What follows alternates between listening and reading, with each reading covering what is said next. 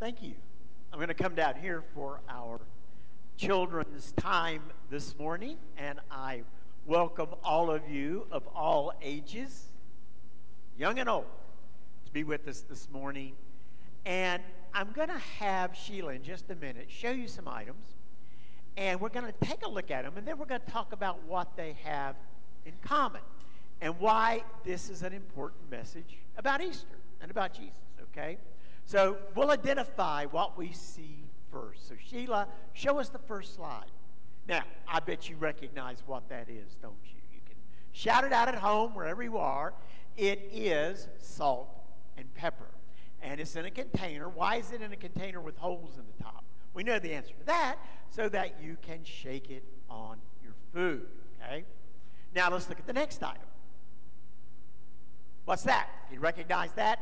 The picture's not great, but it is a stick of butter. Okay, stick of butter. Do you like butter? I love butter. That's one of my problems. I like butter too much. So there's a stick of butter. So we have salt first. Now we have a stick of butter. Let's look at the third item.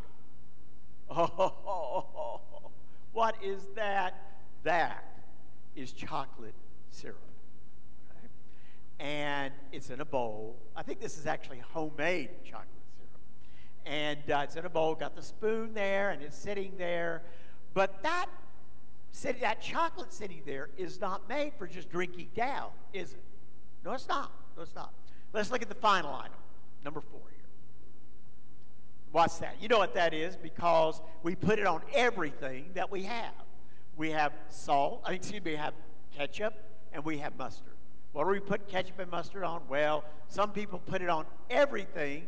Generally, I put it on my hot dogs, I put it on my hamburgers, and whatever else that I want to make taste better. Now, let's talk a little bit about these 4 things, what they have in common. I guess you would never open the top of a salt shaker and pour it down your throat, would you? I mean, that would be kind of dumb. Salt isn't made for that, is it? Nor is pepper made for that. So what do? You put it on your food. You blend it together with your food, and it makes it taste better, doesn't it? What about that second part, butter?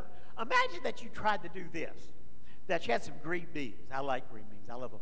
Had some green beans, and so you took a big bite of butter and swallowed it, and then you ate some green beans. Is that why we have butter? No. We have butter to cook with, but we also have butter to put onto certain foods, corn on the cob, for example, green beans, anything we want to add the butter flavor to. We put it on top, the butter melts on it, and we eat it, and it's really good, isn't it? What about the chocolate syrup? Imagine that you take, like, any chocolate syrup in a bottle, and have you ever done this before and eaten it? I'll have to admit, in desperate times for chocolate, I have. But it didn't work out real well. It never does. Because chocolate syrup is made to be put on something or in something. What would you put it on? Ice cream, right? And just makes the ice cream a new thing.